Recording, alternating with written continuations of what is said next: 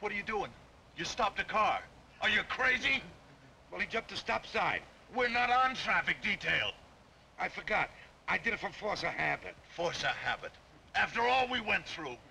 Don't worry. I'll just bail him out and I'll let him go. Whatever you do, don't give him a ticket. Don't worry. Leave it to me. Don't give him a ticket. You jumped the stop sign, mister. Here's my driver's license and registration. Harold Conroy. That's right. Mr. Conroy, you saved 2 seconds by jumping that stop sign. And those 2 seconds could put you in a hospital, or maybe even worse than that. However... Look, if I wanted a lecture today, I'd go to Columbia University. Just give me the ticket and let me go. Ticket? Well, I'm just doing my duty. Okay. Do it. Give me the ticket. What kind of an attitude is that to take? I came here in an orderly, reasonable way. Look, officer, you say I jumped the stop sign, I say I didn't. I'm not going to sit here and argue with you. We have a traffic court for that. Court? Oh, you don't want to go to court. It's way downtown. I know where it is. I'm there every week. I like courts. It's the one place where a citizen can get up and speak his mind about the way you cops harass law-abiding motorists. Harass? We harass nobody. When a man jumps a stop sign, he endangers motorists and pedestrians alike. And it's our duty to stop him and give him a ticket. Then do your duty. Wait, I'll talk to my partner.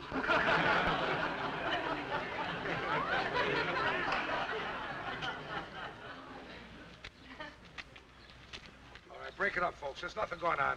Come on, break it up. Hi.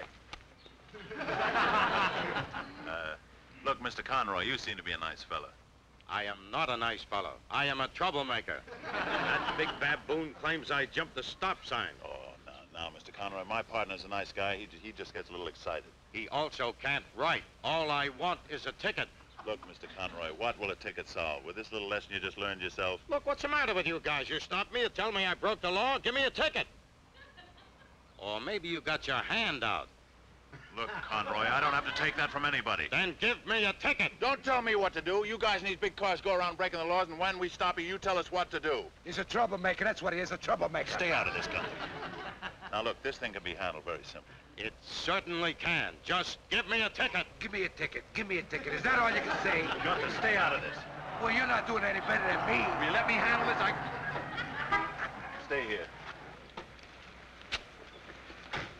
What's going on?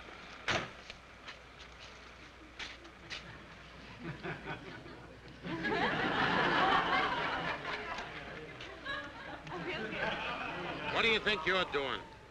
I'm writing out a ticket for you. For what? For jumping a stop sign. Did you see me do it? No, but they did. Then let them make it out. Look, mister, what's the difference? You want a ticket? I make out good tickets. Oh, now they brought in the precinct comic. Look, wise guy.